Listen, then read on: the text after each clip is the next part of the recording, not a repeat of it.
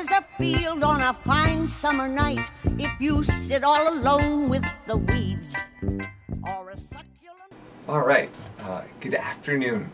Welcome, I guess, to the first ever Kitchen Table on WERS. I'm Phil Jones. I'm the host of Standing Room Only, and it's my honor to get to host and program the show every single week. It's the longest running show on WERS and the only listener-supported musical theater broadcast in the country, so far as we can tell. I'm really glad you're here. I hope you've enjoyed the first morning of the Kitchen Kickline. We wish the circumstances were different, but it's been so cool to get to have some live theater recorded from actors and artists' homes. This has been really excellent so far. So the Kitchen Table, this is a chance to share some knowledge and catch up with some of the movers and shakers in the Boston theater community. Just some, not all. It would be impossible to speak to everyone. But some of the people who've collaborated on the Kitchen Kickline are here. We're going to talk about what the heck is next for theater in Boston after a crazy year. And I want to start by welcoming and thanking again our moderator for today, my colleague and new friend, Annie Levy, who's the artistic director of Emerson Stage. Thanks again, Annie, and welcome. Good morning, Phil. Thank you so much. Good morning, everyone. Thank you for joining us for this really important conversation that we're going to have, a check-in, as it were, of where we are, how we got here, and what we're looking forward to in the future. So indeed, today we're going to be jumping around in time a little bit. First, talking about where we are right now as an opportunity to share out what our falls look like at our respective theaters. So I want to start by first throwing it over to Michael Bobbitt, the artistic director at New Rep.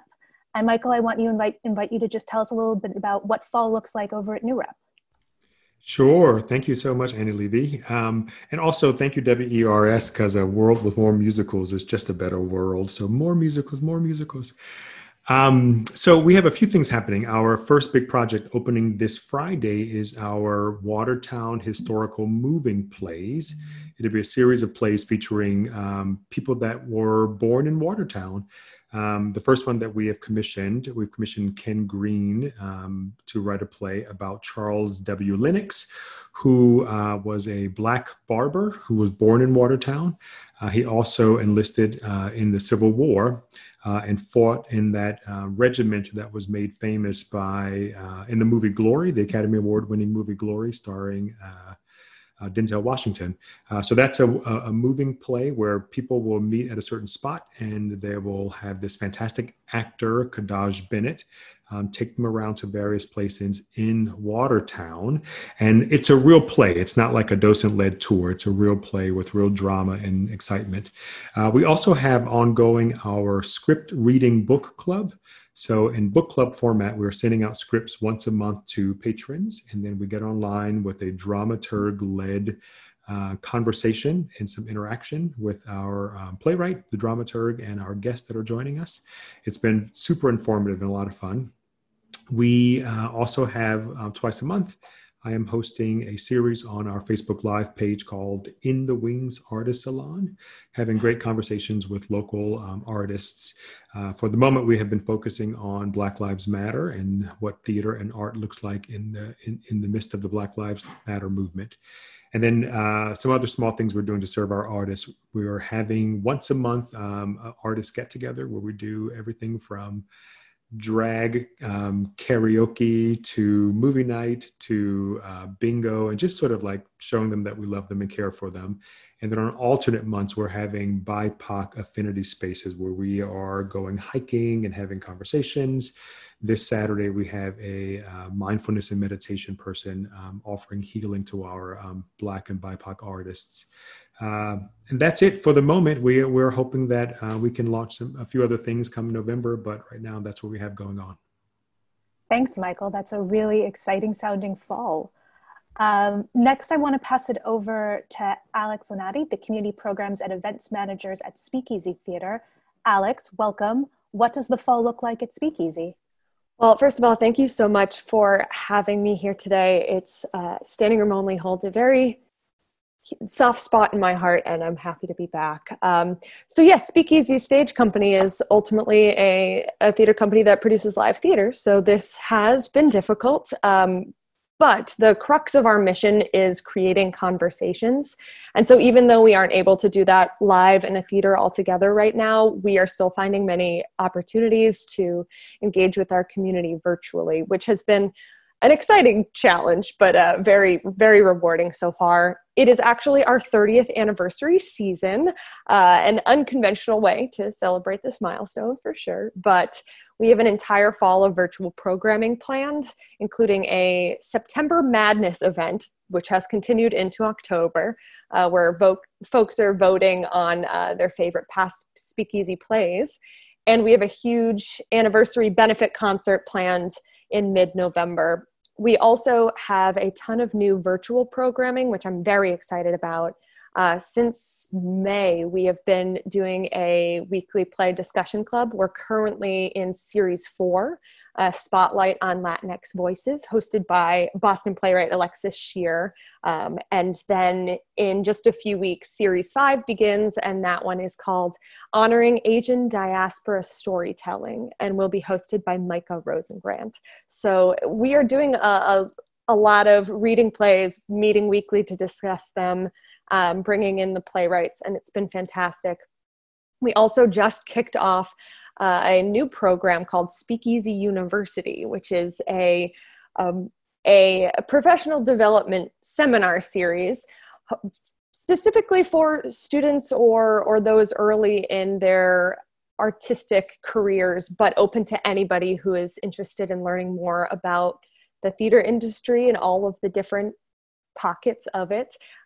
Every week we're meeting Tuesdays at 5 for a seminar and then a forum with Boston professionals, and the entire series is Pay What You Can. And then finally this summer we published our first ever podcast, the Boston Project podcast. We have a completely audio play version of The Usual Unusual by MJ Halberstadt, which we developed through our program, the Boston Project, over the last 2 years. And then we had very talented artists all over the country recording it virtually. So that is available now on every platform that you listen to podcasts on. So we're pretty busy. And while we are eager to get back into the theater, we're going to wait to do so until it's perfectly safe. And until then, we're engaging with our audiences best we can. Thank you for that very thorough overview. What an exciting fall you all are having. Let's keep the momentum going, shall we? I want to pass this over to Moonbox and to producer, artistic director, Sharman Altschuler. What does your fall look like over at Moonbox?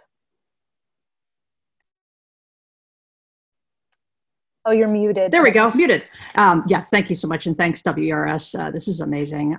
Yeah, our fall, I mean, we are dormant as far as, public performances go, but we are very active behind the scenes. We have a project going on since the summer called the Homebrew Project, which is a way to help support our local artists. We compensate artists in the local area to produce short videos that we share on social media and give them an opportunity also to ask for donations through that medium. So it's a way to keep the juices flowing and to, help out a little bit on the financial side of things. But our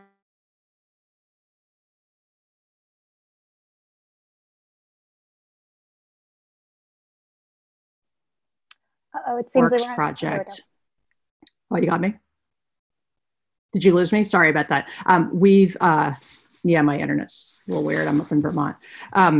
We are doing a new works project, which is involving reaching out to the community broadly to get proposals for new stageable performances. And that's sort of trying to keep the definition broad. And we've gotten I think at least 40 or 50 proposals, which we are now vetting with a fabulous panel of artists, theater professionals from the area. And the hope is to select a small number from that to workshop them during this time that we're down, and then to actually celebrate the end of COVID by having a New Works Festival, again, when it's safe to really go to theaters, but to have a New Works Festival in Boston to premiere all of these works. So that's been super exciting. And the other project really has been this sort of forced introspection, but we're really taking the time to, turn the lens inward and to think about, where we've been, the things that we've done well, but also how can we do those things better, and to really take time to participate in some of the amazing opportunities that Dawn and Michael have been, giving everybody during this time, and others, to really think about how do we move into the future and be better at what we do, and better community members, better employers, and so on. Thank you so much. Yeah, this is both a time to be active and a time to be reflective. Yeah. Along the same lines, I'm going to pass it over to my colleagues at Voices of Hope. Greg Chastain, President, and Dana Siegel, Executive Artistic Director. What can you share about what's happening at Voices of Hope this fall? Well, thank you, WERS, for holding this and inviting us to be with these amazing professional theaters throughout Boston. We feel very honored. I'm actually going to let my Executive Artistic Director, Dana Siegel, discuss what's coming up for us. Hey, thank you, Greg, and thank you all for inviting us to be part of this exciting discussion. Like so many of our colleagues, we are finding it necessary to find new ways to express our art and to lift our membership and to find ways to be engaged in the community. For us particularly, we have a very different financial picture. We're not trying to support employees as so many of our peers are, but we are certainly trying to maintain a presence in the community in order to continue our dedication to the donations that we make to the Mass General Hospital. So a lot of our focus right now is mostly visibility for ourselves and how can we remain present in the community, keep our members engaged, feel connected to our mission, and be prepared for a time in which we can return to the stage. We too, like so many of you, are committed to not returning to the live stage until we find it safe and whole. And for us, that's a complicated process. Our core membership is over 100. Our average cast is anywhere from 75 to 110. So our sheer numbers prevent us from full performances in every way. That said, we're finding new ways. Like so many of you, we're exploring the virtual world. We're very excited to say that we're developing a new personality, if you will, that we're sort of naming VOH on air. We spent the summer with a lot of our members contributing individual musical performances from home that we compiled into concerts for the patients at Mass General, who at the time of the summer months, were not even able to have family with them while they were having their treatments. But through that, we learned a lot of new skills for performing. So what we're doing now is actually moving into the world of radio. And our first fall production will be Arsenic and Old Lace. We plan to present that over the Halloween weekend. We are so blessed that local radio personalities, Jordan Rich and Candy O'Terry, are both helping us learn new skills. Candy's doing some voiceover work for us, and Jordan's helping us with our post-production work. So it's exciting, and if it works, then we think that we'll turn a lot of our theatrical energies to on-air performances.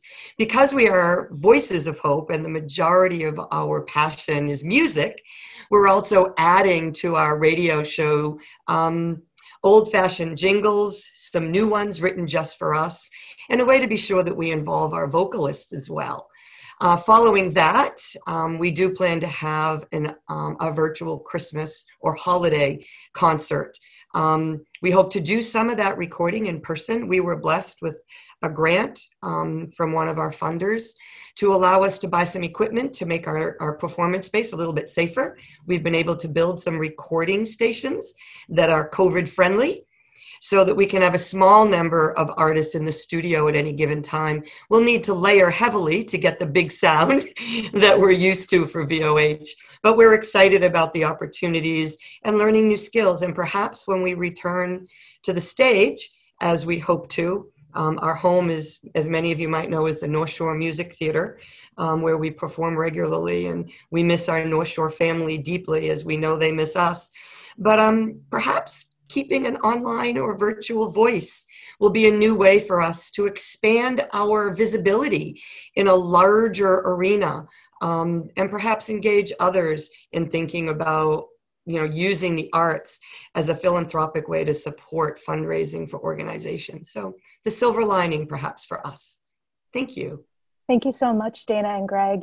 Yeah, something that I hope that we'll be able to talk about in a little bit, or what are some of the lessons that we're learning from this forced experience that we can take into the future.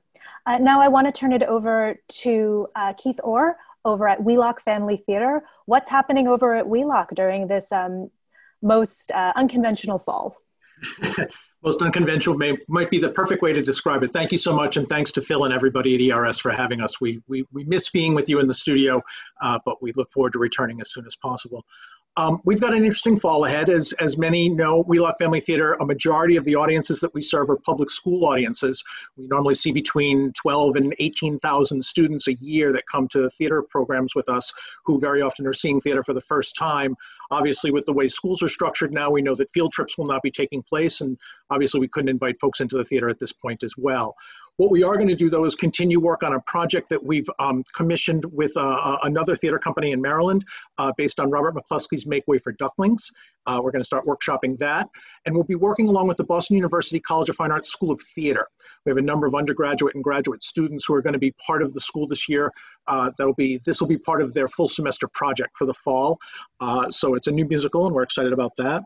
And then my colleagues in the education side of things spent an incredible summer working diligently to keep engaged with all of the kids that we normally would have seen over our summer camp program, to keep them active and involved, and are in the process of just putting the final touches on some remote learning classes that we're going to roll out in the next couple of weeks, so that we can continue to engage with folks around that. So we're excited about some of the projects, and like everyone else on this call today, really looking forward to the ability to seeing everyone's face in the theater again when we can do that safely and properly. Thank you so much, Keith. It's very tricky to negotiate how to make theater when so much of what we're making theater for is for a younger audience that is having its own negotiations in this strange time. Next, I want to throw it over to Dawn Simmons, who is here wearing two hats, actually. But first, I'm going to throw it to Dawn to talk a little bit about what fall looks like for Front Porch. And then a little later on, we'll talk about fall and Stage Source. Sure. So the Front Porch, we're in a little different position than a lot of folks out here. Most of our productions have been co-productions. So we're in a really fortunate position that we can kind of take this moment to work on ourselves. So for us right now, the fall, a lot of what the fall looks like for us is strategic planning. How do we move out of this place of doing completely co-productions, and how can we get ourselves to a place where we are producing ourselves and producing in the communities that we actually want to serve? Right now, we're on all of these great Boston stages, and we're working with some of the finest talent. But I think we also want to take those people and those opportunities and move them to places like the Strand and like Hibernian Hall. So looking at what that is, but also making ourselves sustainable. We are an organization of about 6 artists, all of us who are linked to other organizations or universities or independent artists. So how do we get ourselves to a place where this can be the main focus? Right, like the time is now, and we are, at least today, I think, one of maybe 2 or 3 Black theater companies in Boston, like run by and producing that work. So how do we get ourselves to a place where it is financially sustainable? So that's a little bit of what we're looking at right now, our strategic planning, getting our nonprofit status, and sort of being able to move on our own. What I will say is that it has also allowed us this really incredible opportunity to not just do that, but to do a couple of one-off productions. So this summer, we worked, well, I shouldn't say productions, but let's call them events or other things in this time when we don't know what anything is anymore. So we were able to partner with Commonwealth Shakespeare Company on an incredible week-long intensive looking at text-based theater. And comparing the works of William Shakespeare with August Wilson, and how do folks who are part of the BIPOC community actually tackle that work in ways that are not sort of set up in systems of supremacy or dominant culture? How do we bring our own flavor to that work and make it authentic, but also give the same sort of value to our work as you would as Shakespeare? We have also been able to produce at Starlight Stage in Cambridge. my partner and just amazing human being, Maurice Emmanuel Parent, helped put together a cabaret series at Starlight Stage. We did, I believe, 4 days. One of them was rained out, so we had to backtrack on another day, presenting some of our favorite artists to sing and tell stories, but like specifically their stories, right? To sort of tell, what is your story in this moment? How are you handling the pandemic? How are you handling right, I'm saying it with a smile and I don't mean to, but how are you handling the systemic killing of our people right now? What is your response to this moment? And giving them an opportunity to speak, and to speak through music. And that one of the things that I really love about this piece that we've done is that these artists own their work. Right. They did it with us and in conjunction with us, but they own these stories. They own this particular piece, and they can go out anywhere and sort of move that around, which is really great, because I think that's, again, how are we providing employment? How are we providing jobs? And then, like everyone else, we're also working on devising a piece that hopefully will live both in the digital and live realms, and sort of trying to figure out what are the different things, how to make this work and how to make it exciting, as everybody is. But also, what is that component that the minute we can get back on stage safely and gather in public? I should also say, whether it's on stage or in someone's home or in a yard, right? Like, these are all the things that we're considering in this moment of how are we looking at the new paradigm, whatever this next phase is for us, trying to create art that's responsive to both, and can live in a lot of places. So that's what we're doing right now. Thank you. That's terrific. And it's a great reminder that we're in a moment where we get to completely rethink every system that we have taken as the status quo. It's a scary time. It's a hard time. It's an exciting time. Thank you, Don. Next, I want to throw it over to Waylon Sims at Greater Boston Stage. Waylon, what can you tell us about what your company is doing this exciting fall? Thanks, Annie, and thanks WERS for doing this. And it was great to hear Don talk about strategic planning, because they're a new company and we're 20 years old and we're doing the same thing. We're realizing this is an opportunity to say, what have we been doing for 20 years? Are we on the right path? And this pandemic is making, I think, all of us, every theater, think about what the future holds. So we've been doing a lot of that. Frankly, a lot of facilities planning as well, trying to anticipate what's the future going to look like in our building, while at the same time doing some virtual programming as well. We're doing a wonderful Zoom play by Christine Toy Johnson called Empress Mei Li Lotus Blossom that we're really excited by. We've just announced a slate of fall, mostly virtual classes, but we are actually doing our first outside in-person dance classes. So that's something that we're kind of curious to see how it goes. And while we're not announcing it yet, we are exploring some outside performance opportunities, which, kind of tagging on to what Dana said, we think that if we can make this happen, we found a great space right near our theater that could work. And if it happens, it seems like this could be something that we do for years and years to come. And another thing, that one of the few things coming out of this pandemic that may change how we do business in this really exciting new way. And that's it's nice to have some positive things come out of all this difficulty. We have a pretty extensive education program, and outdoor performances for that could be something really great. So that's what we're up to. We have a few other things in the works that we're not quite ready to announce yet. Like everyone, it kind of feels like we went a little dormant over the summer, and now it feels like we're starting to spread our wings again and explore what this new world is of radio plays and virtual plays and possibly live outside performances. Right. Everything's a question. Everything's a possibility right now. Yeah. Great. Thank you so much. And to round out this conversation of what is fall, I want to throw it over to my colleague, David Dower, the Artistic Director of Arts Emerson, to tell us a little bit about what fall looks like at Arts Emerson. You're muted, David. Yeah, thank you for having me. We've thrown ourselves into what we're calling a year of experimentation. Our our mission is connection across difference, and we do that through international presenting. And so it's actually been a fairly direct pivot because this medium allows continued connection even in the face of a pandemic. And so trying to develop this medium as a new venue, we operate out of 4 venues in downtown, and now this 5th venue has come online, which is the Together Apart venue, this digital venue.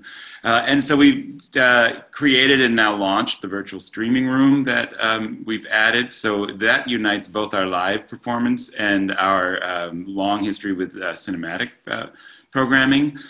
So you could have seen, just now you would have seen Step Africa's premiere work, Stono, which was about the Stono Rebellion, followed by Our Time Machines, which is a documentary film. We're going next to a live party, the World Alive event comes up in a couple of weeks. We'll be outdoors at the Starlight with Mr. Joy, and we've also been able to capture Mr. Joy with Daniel Beatty performing the role for incoming Emerson students, and then it will go to the Metco schools and Boston Public Schools during the school year as the virtual tour. We've done it every year live, but we can't do it live this year, so it's going via that platform. We're going to continue on the Together Apart venue. We're going to continue that mix of conversation, film, live performance, and then we do a regular series of town halls between myself and Executive Director David House, just to be kind of move transparently through this whole process with our audience and our community. So you'll see that on that venue all fall. And then at the same time, we've been fortunate enough to be able to invest in a significant series of artist residencies with international artists from around the world. So we're working on supporting the development of new work for whenever we get to come back and present it live in Boston. In the meanwhile, we're supporting the artists in their studios, and we are providing access for Boston audiences to the development process for artists everywhere from Chile to Iran to Russia to the US and right here in Boston. So it's a very active fall, and we're excited to have had an opportunity to experiment with all these things, primarily by following artists who are the best experimenters. Indeed, hear, hear. Thank you so much, David. As we round up thinking a little bit about the fall, I just want to add over at Emerson Stage, where we are training for the next generation of theater makers, we have also fully pivoted and committed to producing our fall season, which had been selected and decided on back a million years ago at the end of 2019. And we've moved all 4 of those performances online, including, we're not able to produce our fall musical that we originally planned. So we're actually partnering with Live and in Color, a theater company based in New York that's committed to amplifying the work of BIPOC artists. And we've commissioned a brand new musical that is looking at what the golden rule means in this moment. So more information about that will be shared out soon, but it's very excited to be experimenting along with everyone else and introducing this experiment with the students who will take it over at some point in the future. So for anybody watching and for anybody listening, I hope that this past conversation has let you know that if you think that Boston theater is lying dormant through all of this, well, that is not exactly the case. And so there's a lot of work to check out and a lot of work to support. Now I want to change directions to share out a little bit the conversation of how we got here. So what I want to do now is I want to invite all the leaders gathered on this call to think back to the spring and the summer and think back to whatever conversation, whatever process you and your theater company went through in order to arrive at this moment of what it is that your theater company is doing moving forward through this extraordinary fall. I first want to throw it over to Dawn Simmons, wearing her Executive Director of Stage Source, to tell us a little bit about how Stage Source has been helping support community conversations through almost since the lockdown began. Don? Sure. So for those of you watching that are not familiar with Stage Source, we're a member service organization focused on workforce development and sector improvement in the New England theater community. So meaning we put people in the direct path of employment in the theater community, and then we look at sort of what we're doing as a sector, and we try to figure out how to make things better, how to make our working environments better, how to make things more equitable, and just trying to make this place a joyful place to work. One of the things, I always tell this story, it was like the beginning of the week right before the pandemic, like right before everything closed down and Stage Horse were having our board meeting, and the board chair says to me, I think we should just talk about this really quick during the board meeting. It looks like it's a big thing. And I don't know, I just think we should, and everybody had been sending out there like, keep calm and wash your hands. Like, this is how you take care of yourselves in this moment. I'm like, it's a cold, it's gonna blow over. What do you, please. But we take some time and we talk about it. And I kid you not, like 5 days later, boom, everything's like just gone. And so within that, like next week, immediately we started getting questions about, I have this contract. What is force majeure? What are these terms? I don't understand. Right. Can I still get paid? What do I do as a venue? Like all of these questions started coming in, and one of our members, and it was mostly, right, it was a combination, I would say, of theater organizations and individuals who were just like, for the first time, confronted with a thing, which, here's the thing I'm always going to say to you, I will say to everyone, and I know my friends at Volunteer Lawyers for the Arts will say the same thing, read your contract. And if you do not understand the language in it, find somebody and find out. Just so many people impacted right away. So as we're starting to have all of these conversations, and I'm on the phone and on emails, one of our members says it would be really great if, like, for the next couple of weeks, we could just have some kind of check-in, some kind of like video call where we all just get on and talk about what's going on. And I also recognize that like all of us are having all of these conversations in our other pockets. So really quickly, like on a Google Hangout, without like, before Zoom became this thing that we are now inundated with, there was just this, okay, great. Hey, everybody, we're going to get on a call. I've got these folks from Volunteer Lawyers for the Arts. I've got a bunch of other people who are looking at their contracts right now, who are looking at their budgets. Scenario planning was also the big thing that we heard for like the first few weeks. Like, what do we do if this lasts for a month? What do we do if this lasts for 2 months? And how are we all sort of tackling that? So the idea of, okay, great, we can get Volunteer Lawyers for the Arts. Let's get a couple of the organizations that I know who have looked at their budgets, who are already doing scenario planning, and let's just start talking about it. And from there, we started to have conversations about, how are you talking about messaging? How are you fundraising at such a odd and critical time when people are trying to figure out where's the most important place to put their money, but we are also in need, and really starting to try to push this conversation that we are part of the creative economy. We are part of the gig economy. We employ people. Like, this is a sector that needs to be paid attention to. And then working with our other art service organizations to talk about, well, then how do we get that message out? And what is the greater advocacy that we need to be doing? But at the same time, all of these other sort of conversations, and like, right, my Biffle Forever, Michael Bobbitt's on this call, who also has started like an AD call with like all of the folks in this community to also say, like, what are we talking about? What do we need right now? And then, of course, right, in June, after the murder of George Floyd and Breonna Taylor and Ahmaud Arbery, and that's just the start, right? There was this cry for, well, now what are we doing in terms of our social justice, in terms of racial equity? How are we tackling that on top of this? And us trying to navigate the conversation of these two things are interwoven, right? And how do we tease that out for the community? And how do we bring this community together to do better? So, right, like, just everything keeps coming. But I think these phone calls, these Zoom calls that we've been doing now since the second week, I think our first one was March 15th.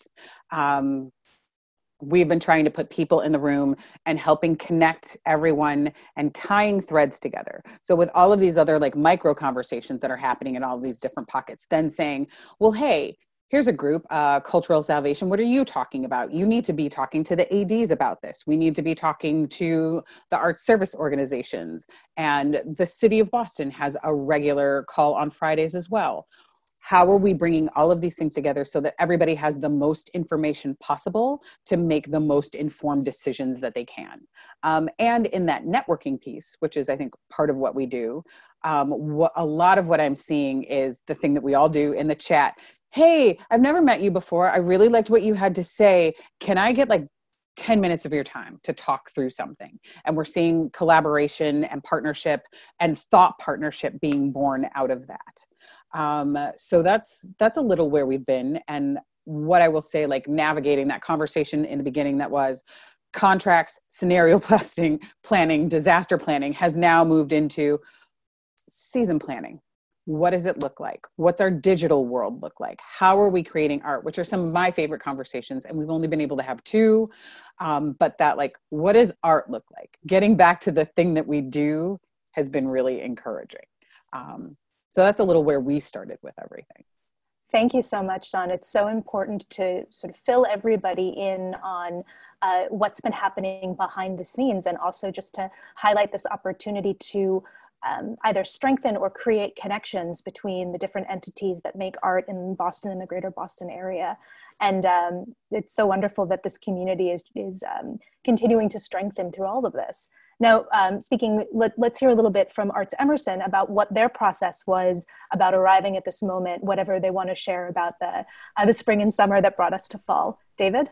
Yeah, some of you have heard the story. It's actually a really great story and quite a learning thing for us. You know, when this happened, we had a show on stage from Chile, and we had Toshi Regan, Parable of the Sower, on its way to Boston. And because we follow the artists and we sort of listen to and prioritize what do the artists need right now. As it was happening, the Chileans were arriving. They had their Hong Kong event had been canceled, because it was already a problem there, so the festival was canceled. They arrived in Nashville already on a shortened tour, and they were hit by a tornado, so they lost the performances in Nashville, and they kind of limped into Boston, and we were like, no, we're going to get this run-in for you. Come hell or high water, we're getting this run-in for you.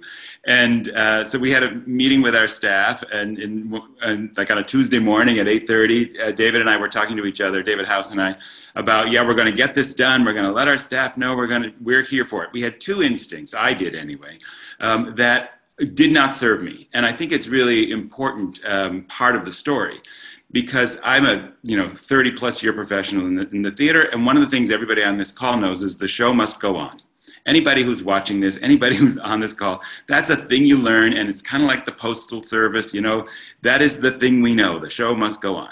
And the second thing, and I say this, I've told the story, but I have a lot of years of activism on many different fronts, and I was in San Francisco in the middle 80s well into the 2000s, but through the worst years of the AIDS pandemic.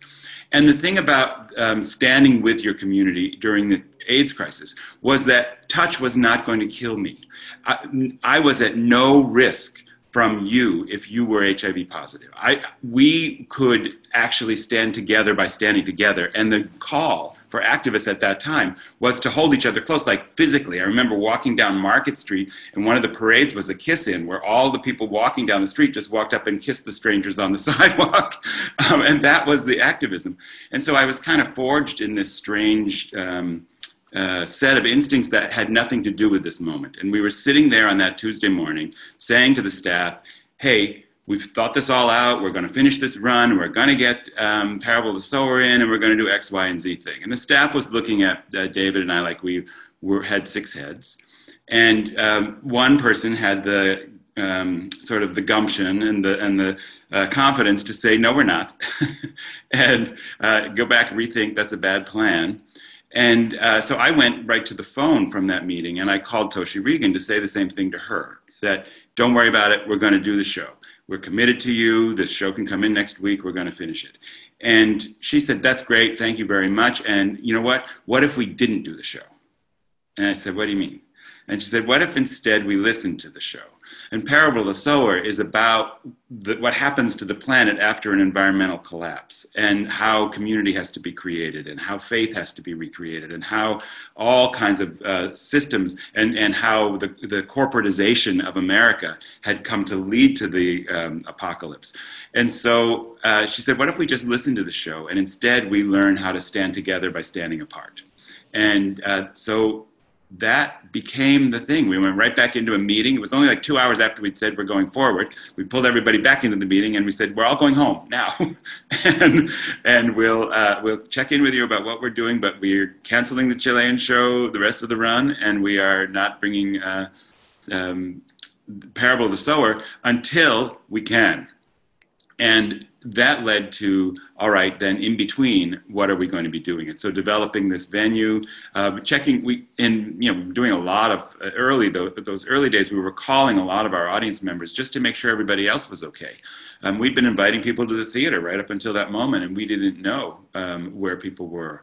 And in those phone calls, we heard from many people who said, the digital venue that you've just created, please keep it going, because just because you are ready to go back to live performance, and just because the mayor or the CDC says it's fine, I'm not sure I'm going to have the same confidence at the same time that you are. And I need this venue in order to remain connected, in order to, really, to see the world, to feel the world. That's what we were doing. That was the promise that we had made to our audience. And so that's what people were asking for. Please don't go away just because you can go back to the theater. And so everything, sort of emanated from that. I would say that the racial reckoning, which, like Dawn was saying, these two things are really bound up. I think it's all one pandemic. I know that we talk a lot about it being two pandemics, but the pandemic has shown us everything. It's like Adrienne Maree Brown says, nothing is broken, nothing is different, just everything is being revealed. It is what it's always been. It's just now being revealed. And this revelation is coming from the pandemic. All of this is coming from this virus. And we were already in a place of working on a lot of these things. But what did end up happening amongst our staff was that there was a request that came that we focus this full year of experimentation on anti-racist work and work that teaches us to live more lightly on the planet. And so everything that you're going to see coming out of Arts Emerson, including the residencies and what's online, will in some way try to teach us the story of living together as one planet, more lightly with the planet, and we're developing both the tools and the voice of an anti-racist organization. Thank you so much, David, for taking us through that process to arrive here. And in hearing you relive this back in March, an invitation I want to put out to the community, or a desire. I can't wait for some day in the future, it may be far in the future or near in the future, for stories to be dramatized of that week in March, when we went from being not knowing to knowing, and all of the back and forth that happened. I want to pass it back to Jerry Hammond over at Wheelock Family Theater. Jerry, is there anything that you can share with us about how Wheelock arrived at this moment? Well, I think, we were about to go into, on the education front, March vacation week programming, then April vacation week programming, spring programming, 9 weeks of summer programming. And I think what was interesting is the way that it just, every day was a change. So that whole period of time was like plan A, plan B, plan C. So that it stopped in March, but I think in March we had this sense that maybe it'll be a few weeks. Maybe by the time May comes and spring comes, it'll be better, maybe by summer. And so it was this constant communicating with families, replanning, grieving, getting our hopes up, grieving again. So I think it wasn't just one loss, it was this rolling loss of weeks and weeks and weeks and months as we began to realize that this is not going to be just a couple of weeks, that we can't be together in person. And I think coming to the realization that, as theater organizations, arts organizations, we are planners. We plan seasons way in advance. We plan course offerings way in advance, and being able to see the blessing in the fact that that was brought to a halt. So, you know, I think the theme that everybody's been saying is that gave us this time without the excuse of we're too busy. We've got another show, we've got another tech week, to really reflect on what our mission is and what is, you know, what does that mean, and every single policy, you know, and practice that we have. And I think one of the big takeaways is for us to be able to think about what can we do in this moment and how can we serve. And I think that the group I want to just raise up is our youth, our young people, who are really also really struggling during this time and need their arts, and many of whom their artistic community is what gets them through the day, is what affirms them. They're not finding that in other places. We continued with, we were rehearsing for the Drowsy Chaperone, 30 teens, full musical when all this happened in March, and couldn't get the rights for a remote performance. We kept thinking the time will come, we can do a performance in the summer. And these kids just wanted to keep rehearsing. We said, we don't know when you can perform. They said, we want to keep rehearsing. So they rehearsed for months, a number of times a week on Zoom, while being on Zoom all day at school. And we kept saying, you still want to do this? Like, you must be tired of Zoom. And they said, yes, but this is the one, it's different. This is the one part of our week we look forward to. This feels like we're in this circle together. So I guess the lesson I would take away is that while we grieve the loss of all the things we can't do, connecting with our young people through the arts, it's not nothing.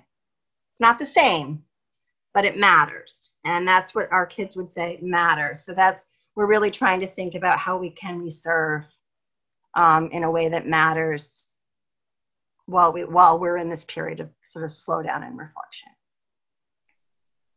Thank you so much for that, Jerry. Yeah, in this moment of reflection, we think about and we recommit how we serve all of our audiences, even those who it is greatly difficult for them to join us at the theater under the best of circumstances.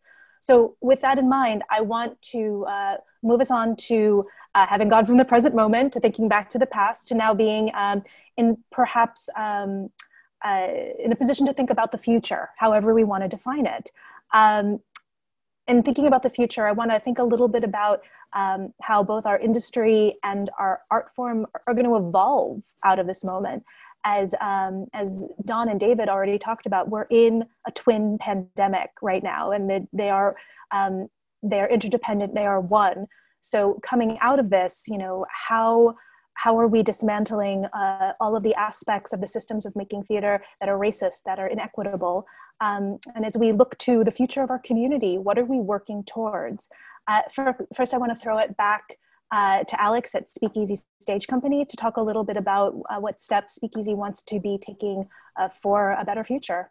Absolutely. Thank you very much. You know, I think that this time there have been silver linings this time for all of us as we're able to look inward and recommit ourselves as organizations to our values and to grow and learn. At Speakeasy, we're about to release our anti-racism and equity action plan, which we have been working on for months now, and we're really excited by the changes that we're going to be putting forward, working towards overall just a safer, healthier, more inclusive, accessible, more complete organization and a theater industry.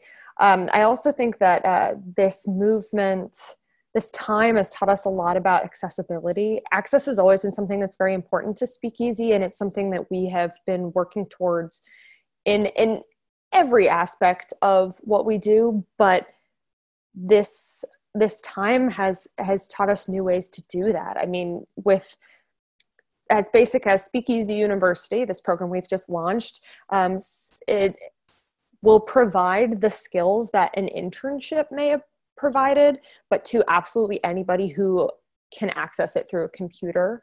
And there's so many there are so many ways that technology can connect people who wouldn't have been able to participate before, which we're seeing on such a grand scale. And I, as a few of my colleagues here have mentioned, I think we will be using a lot of what we've learned, even when we are able to go back to quote unquote normal and produce live theater. We will continue this using technology to make the work we do more inclusive and accessible to everyone. Thank you so much for that, Alex. Michael, can I throw it over to you to hear a little bit about how New Rep is thinking about the future? Yeah, and I have a bunch of opinions about sort of the nonprofit industry in general and how that model, nonprofit model, is broken and needs to be relooked at. And many of the inequities that we struggle with come from that structure. The other thing I will say is that as programming experts, I also think that maybe one of the places where we might struggle is that when we look at fixing inequities, we always go to our programs first. We look at programs, we change programs, we create community engagement programs, and much of that hasn't worked to change the inequities that we still struggle with in our organizations. And maybe as programming experts, we need to recognize where we may have our own failings, and maybe we need to look at bringing in more people that can help us relook at our business models, who also can marry that with racial equity. So that's what New Rep is doing.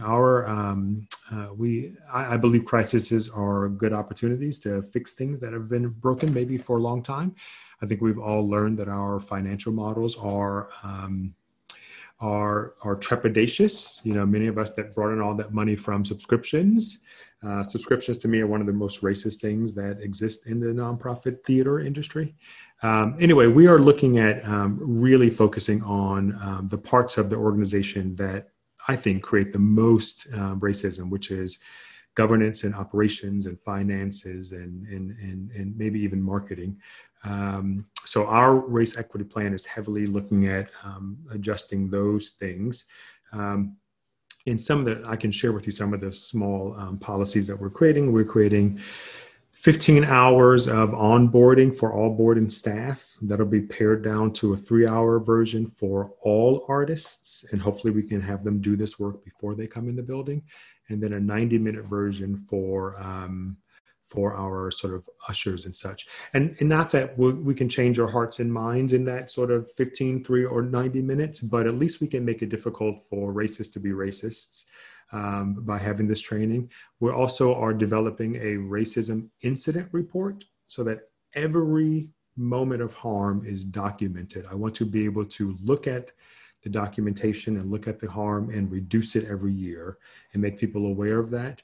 We're separating out our racism harassment from our general harassment policy.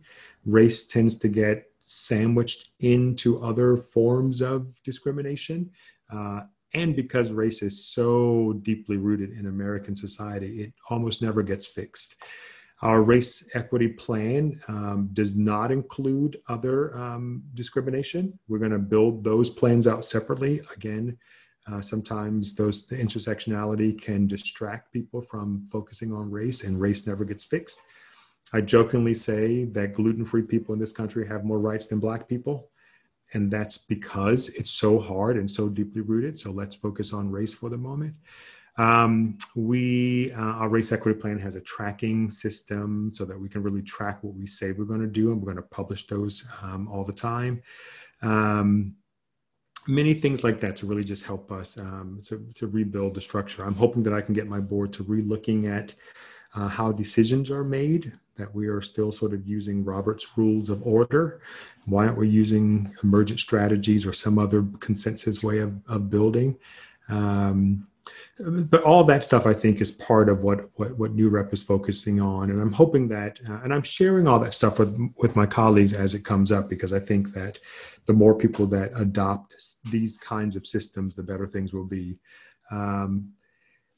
Programming, I think, is fairly easy. We can certainly do more shows about BIPOCs. We can certainly start developing more personal relationships with BIPOC communities rather than transactional relationships that things like discount tickets continue to maintain.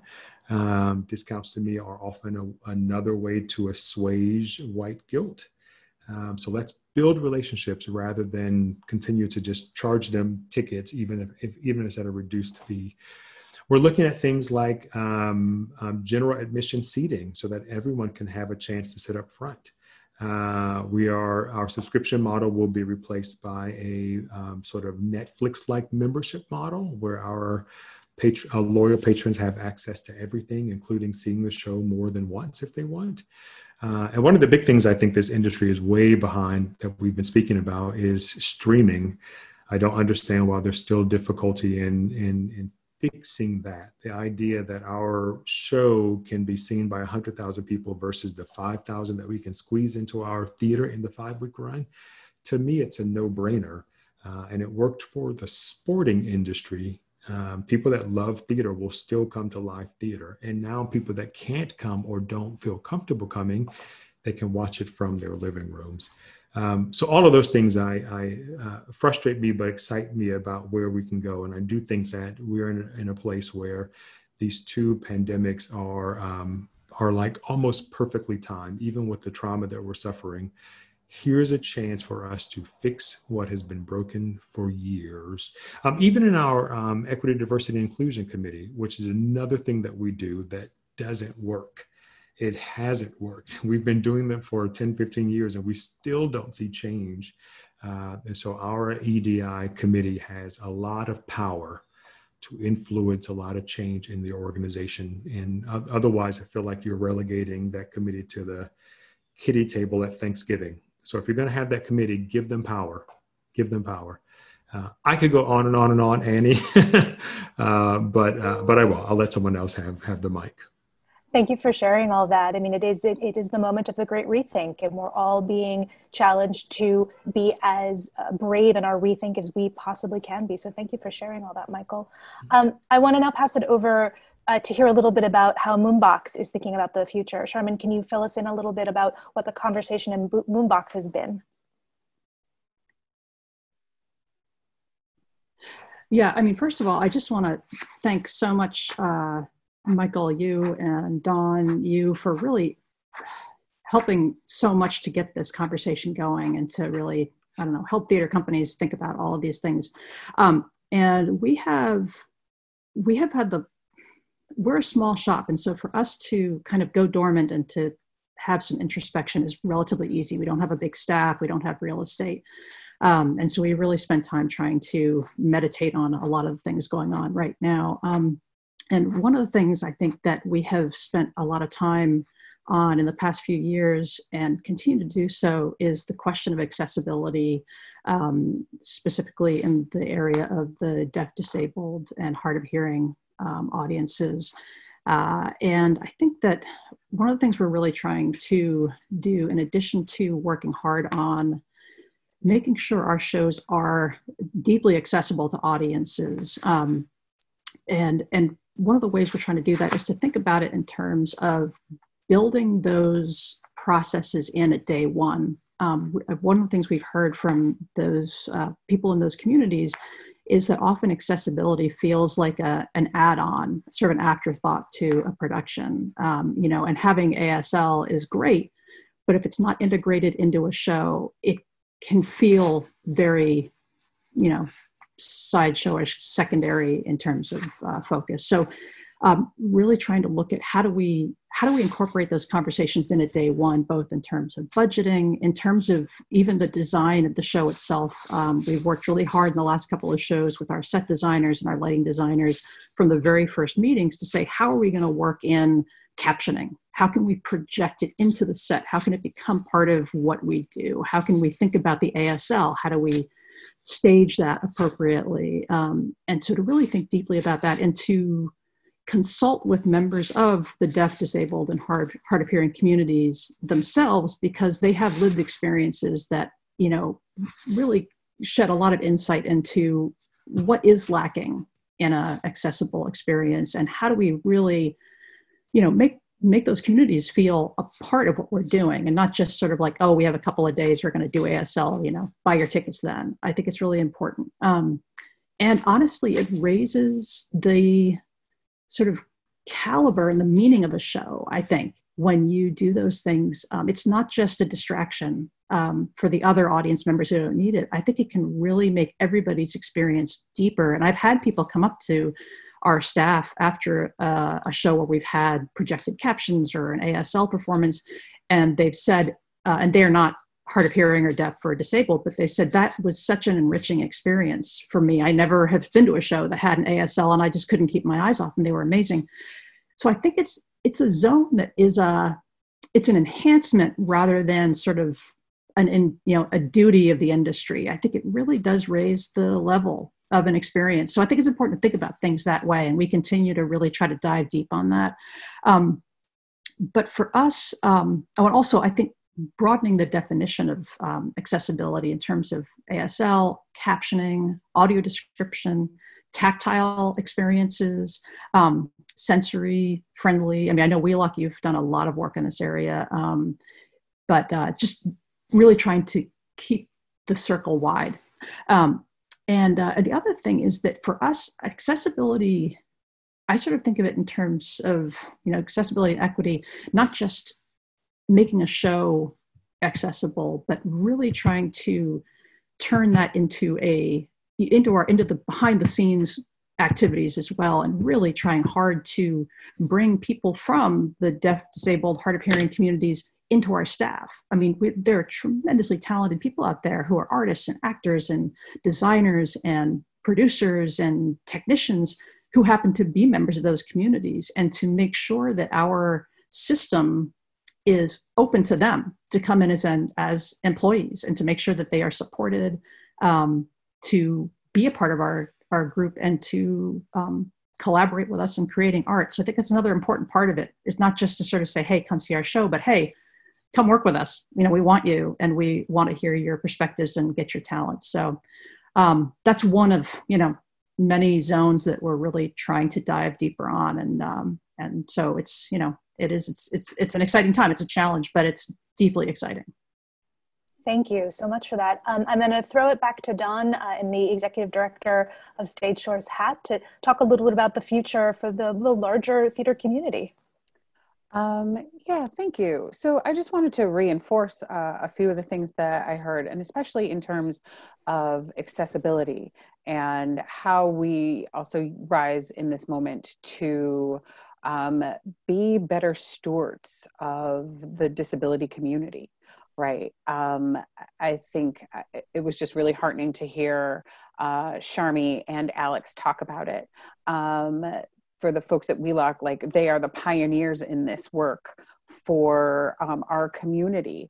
And so thank you. But there is this, right, while we are doing this anti-racism work, right, what are the other communities that need to be brought up as well? And I think that disability community, the LGBTQIA community, right, which is just blossoming. We can't forget about all of the intersectionality that is happening in this moment.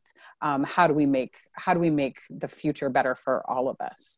And so I think, right, Sharmi, to your point, it's not just about come to our shows, but right, work with us. What are the systems that we are putting in place for these communities on the back end, so that being a part of a production is also a pleasurable experience, is also a gainful pathway to employment, and not just, right, tokenization.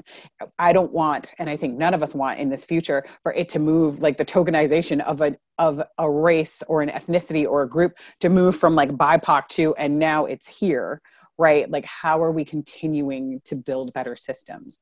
And I think also, to Michael's point, right, the opportunity in this moment is not just about the transactional, right? What are we doing, again, on the back end in the boardroom? How are we changing the makeup of the people who are making decisions for the organization? And that is, if we're relooking and rethinking systems and practices, right, it has to be bold. It's going to be painful, right? It's going to be uncomfortable.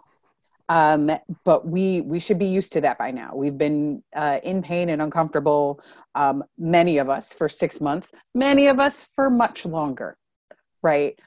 So now, right, when we're talking about equity, pain can be equitable too, right? Like how are we sort of doing that hard work and holding ourselves accountable? And I think like as we look at the future, we are saying all of these things, right? We all have the best of intentions, but what's going to hold us accountable to the work that we are doing in the future, especially when the pressure is off, right? My good friend Karthik and I, everybody's my good friend. I love everyone. Karthik over at Company One has been asking this question and it sits with me all the time, right? What happens when the pressure's off? What happens when we're a little more relaxed? Who is going to keep us driving forward? And so I think a lot of this is also, how are we engaging our audiences in this work? How are we making them understand the value of it? How is it important to them? And then like, I'm going to say it, the funding community. These priorities have to be important to them for them to continue to be important to us. Like somebody's got to hold our feet to the fire. Otherwise it just gets easy to sort of, well, we tried. And then we wind up back in the same conversations that we were having 2 years ago, 5 years ago, and so on. And I don't think anybody wants to go back. So if we're thinking about being bold and envisioning something new, it's got to be throughout the entire system. Thank you so much for that, Dawn. This is a wonderful opportunity. I want to throw it back to David Dower to talk a little bit about how everything that has been said so far has influenced some major decisions happening over at Arts Emerson. Yeah, well, the timing is interesting because the big decision, many of you already know that I've made the decision to leave. And that decision has been in the works for pretty much 18 months. And a lot of it comes from the same things, but it's brought into a kind of relief or a spotlight as a result of the work that people are doing now around anti-racist work for the institutions and attempts to share power. But a couple of things that I would say quickly on this front. One, I think it's really important for our community as a group to be careful with our language and to claim the future. We're not going back to normal. And we can't be talking about going back to normal. We will lead people right back to the old problems. So we have to be leading forward, and we're not going backwards. We also do have to be bold, and as you said, that's going to be painful. There are going to be decisions that we're all each going to have to make that are not necessarily in our best interest on the surface. And in order to share power, people with power are going to have to give it up. And so this is something that we've been working on in our institution for the last 18 months, is making ready the sharing of power such that I could step away without any sort of wobble in the commitments that Arts Emerson has had all along in this work. So I say it as a challenge, but also as a kind of, I guess, learning for the group. It's not something you do overnight. It's not something that you just do on your own and then you look to see what happens. Things fall apart that way. But when you structure it and you take it on as your actual responsibility, not only an opportunity, but if we are serious, and we're serious, Arts Emerson, many people on this call are serious. If we are serious, we can't paste over these things. We can't use better language to get somewhere. We can't change the programming to get somewhere. We can't even change who's sitting in the audience to get somewhere. We have to change the power. And so that comes down to me. I've been on this mic for 30 years plus as a white man. And it's, I've been screaming about this stuff for 30 years and it hasn't gotten any better. Here's my next move. What if I stop talking about it and just step aside? I don't know what comes next. I don't know what space I've just made. Our whole organization doesn't know what space we're making by me stepping off. But we know we're making some space, and that space will make a difference. And it's up to the people who are holding that space now to see what difference it makes. But come January, that won't be my space. I won't be on the mic in that way. And I just encourage everybody to think about what's your path, including all of you listening and the students who are just coming in. What path are you creating that actually is committed to sharing power and creating these visions of accessibility and equity and all of the things that we've not done in my generation, we have not done for you. You are coming into an industry that has not done this. And how are you stepping in to make sure that it's done in your time frame. I'm sorry that we didn't get it done for you, those of you who are students and who are coming in, but I'm counting on you, and I have faith in you, and I'm stepping aside to make space for that. Thank you so much, David. As a way to bring this conversation to a close, I want to invite everyone to think a little bit about this question.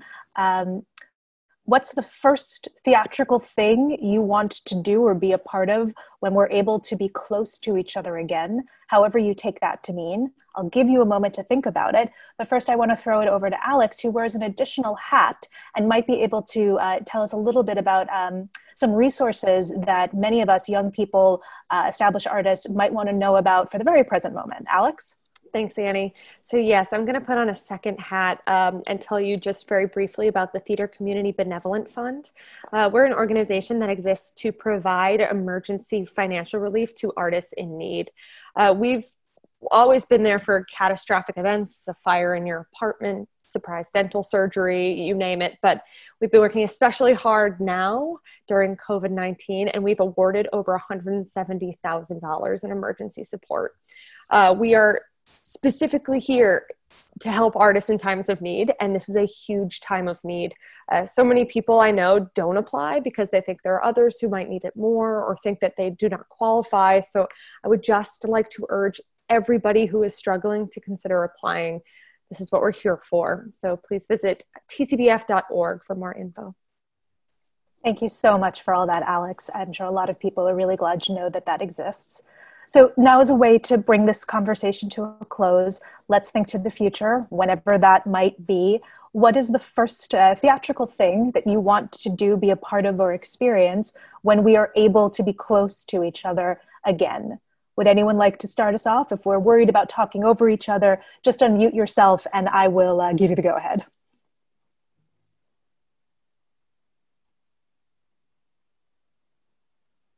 I'll go. Michael, you want to go ahead? Yeah, I don't know. I mean, like David's beautiful words are reminding me that, you know, if there isn't significant change, frankly, I don't know if I want to go back or go into the theater. I just don't know if I have it in me. So I'm hopeful. Kendi says the moment you lose hope is the moment you seal the fate. So I'm hopeful that we can change, but if it doesn't change, I just don't know what I'll do. Thank you. Fair enough. Yeah. Anyone else? Yeah, I really look forward to being able to be physically in space with the audience that holds us accountable to that change. Because I think until and unless we're standing in front of them, we're not going to be able to feel the responsibility. But once we are, we will know what have we done. And so I look forward to standing physical space with people who I've asked to hold us accountable. Thank you, David. Dawn? I think I am looking for us, the front porch, but all of us as artists in this community to do something transformative. I'm looking at, but transformative in what is the art we are creating as a sector and putting into the world? How are we helping to raise the profile of New England as a sector, of this city? And let's think daringly, right? Where does theater happen? Where does live performance happen? And how does it happen?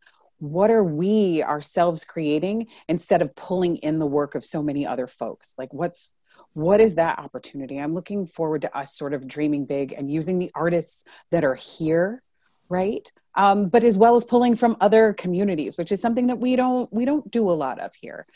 So how do we do both of those things? How do we hold those things? Making our own art, pulling in really great ideas, but creating, like, how are we creating that future? How are we the example instead of sort of following everybody else's example? I think that's the opportunity right now. Thank you. Anyone else? A hope for the future when we can be close to each other again? Charmin. Yeah, I think following on what Dawn just said is I look forward to finding a way that we redefine what theater is for the community so that we have people coming to us who never would have walked through a theater door before, who just for whatever reason, whether it's financial or cultural or just, logistical, the theater just hasn't been on the radar, and to create opportunities that everyone wants to join in on. And I think the outdoor performance thing is a huge opportunity where people can just walk by and join into something. I think Pay What You Can is great because it's just, you know, everybody does what they can, but they are all equally invited. I think that to me is really exciting, is to really broaden what does it mean to be an audience to theater. I think that we've got lots of work to do there and a lot of opportunity. Yeah, ways to make this family of ours bigger. Yes. Dana, what about for you? Sure. Because our membership base is slightly different, I think our first need in order for us to continue to even exist is to embrace our members in very huge hugs when we can be physically together again. So much of our membership is built by people who've brought their art to our studio because they're grieving. They are connected. We are all connected to the cancer community. We all have individual reasons and stories that we choose to express ourselves through our music, our vocalists, our dancers, our orchestral folks, and our designers. They're either mourning a loss of which they work through because music is such a healing process, or fortunately more and more celebrating recovery and wanting to give back to the cancer community. But our members themselves come because there is a supportive environment internally first. So in order for us to grow forward and to learn how to embrace the larger community, we need to hold up our internal community first. So there is a slightly selfish awareness there that they need some hugs and they need some support. They have lived through this. Many know that our immediate community has lost members. COVID hit us very hard. And so we have grieved separately together. We need time to grieve together. And from that, we do hope to learn and lift and embrace. We've been interviewing our members, asking them to help us understand what our next step is. How do we embrace not only BIPOC and disability, but all the greater communities that we need to reach? We talk regularly with Mass General about the social disparities in cancer care to begin with. And we're very committed to raising our voice in that arena as well. But we've got some internal healing. Again, we're not employees, we're all volunteers. And we need to be sure that we shore them up so they continue to do the work that we're dedicated to. We've suspended fundraising pretty much this year. Our main goal has really been to provide support to our frontline workers, the healthcare workers, our teachers, and so forth. But we're ready to reunite and find a new way to continue to be a voice for the arts as well as for healing. Thank you, Dana. Anyone else? A hope for the future? Waylon, yeah. Well, on a kind of personal note, I want to see the kids in our young company perform again on stage. There's nothing that kind of makes my heart feel better than that. But I also really can't wait to see in person the art that comes out of what we're all going through and that speaks to what's happening right now, because that's so much a part of what we're doing. That's what our industry does, and we're not able to do it live and in person right now. And that's how I think we'll begin to see, as Michael and Don said, you know, if that change is happening, not just in the work, agree, but the work's part of it. Thank you. Anyone else? Yeah, I think, Keith. Thanks. I think from Wheelock, I think we echo you, Waylon. It's seeing those students back in those seats, those student matinees at 10:30 in the morning when you ask everybody to raise their hand if this is the first time they've ever been in a theater, and you see 75% of the hands go up, which is pretty amazing. And just to hear their reaction and their voices. And I won't speak to the education classes, I'll let Jerry speak to that, but just the live performance component of what we get to see and those students is, it may not be the first thing we can do, but it's something that I truly look forward to. Jerry, do you want to share a hope? Oh, I hope that, oh boy, you know, it just feels so big. I mean, I hope there's the tiny moment when I just want to see those children there in the classes and the brilliance that comes out of young people collaborating through the arts together. And but I, also want it to be in every space in our theater a place of affirmation and joy and not harming, not harming any human being. And what that's going to look like, I don't know. I just hold this image that it is possible. And I think us holding each other to that, like I'm inspired by what all these theaters are putting out there and trying and thinking. And so I think trusting in that I hope we will continue to collaborate and we will not go back to this competitive, my theater, your theater, who's good at this, who's the best at this, that we will all stay vulnerable. We will all stay transparent. We will all continue to learn and push each other to have the arts do what the arts are meant to do for our humanness. I guess that's it, that we don't go back to the old way in that way either, that we still continue to talk with each other and push each other and think together. Thank you, Jerry. Alex? Yeah, just to end, I'd like to echo Jerry and then something Don said earlier, that I truly just hope we don't lose this momentum. And on it, what I'm excited for, I'm just honestly so excited to see our Speakeasy family again. We had a virtual event a couple weeks ago, and seeing artists and board members and subscribers and audience members all in one space, albeit virtual, talking to each other and talking about art and theater. It was very emotional. And that's what I miss the most. I miss our family. Yeah. Thanks, Alex. And as a newcomer to this community, I'm greatly looking forward to meeting many of you in person someday in the future, and not just over Zoom. With that, I'd like to invite Phil Jones back into the space to wrap things up. Yeah, thanks again, Annie, and thank you so much, again, everybody else, all of you, for bringing your time and your knowledge and your experience, and your love for what we're doing to the kitchen table today, both the metaphorical and, in some cases, the literal one.